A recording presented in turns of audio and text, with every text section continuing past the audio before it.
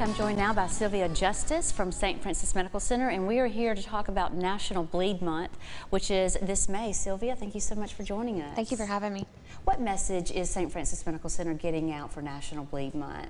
So this is a presentation by our trauma program. Part of our requirements are to do community outreach and education about trauma. Stop the Bleed is a national program that was designed with the American College of Surgeons and the Department of Defense.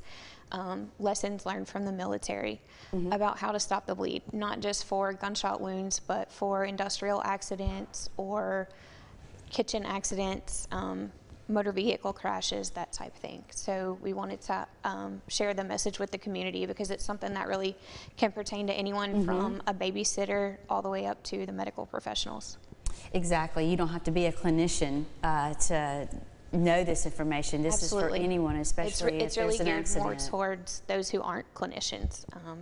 And is there a seminar coming up? So Thursday from 10 a.m. to 2 p.m. we will be at St. Francis Community Health Center on Tower Drive.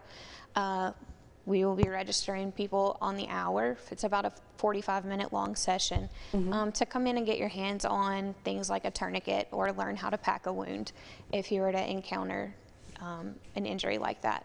And how can someone sign up for the seminar? The easiest way is to give me a call. It's 318-966-4893, and we will get you signed up.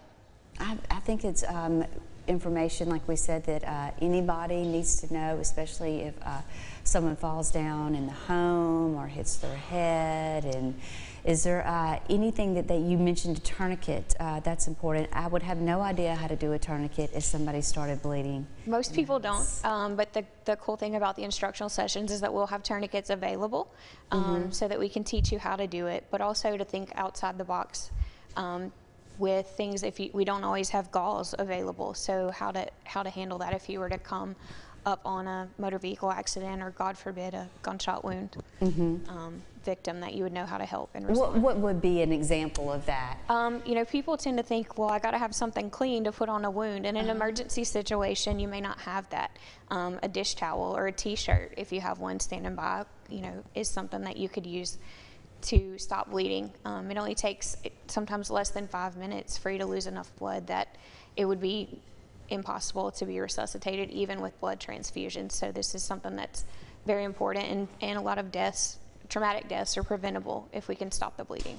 And it's wonderful to know that St. Francis was recently named a top trauma program.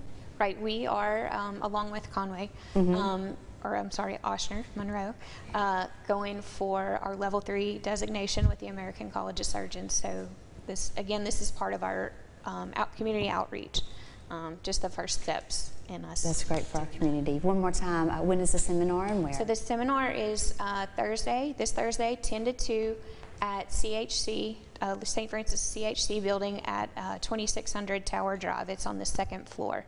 Okay. That we'll be together. All right, Sylvia, so nice to meet you. Thanks for coming on the show. Thank you for having me.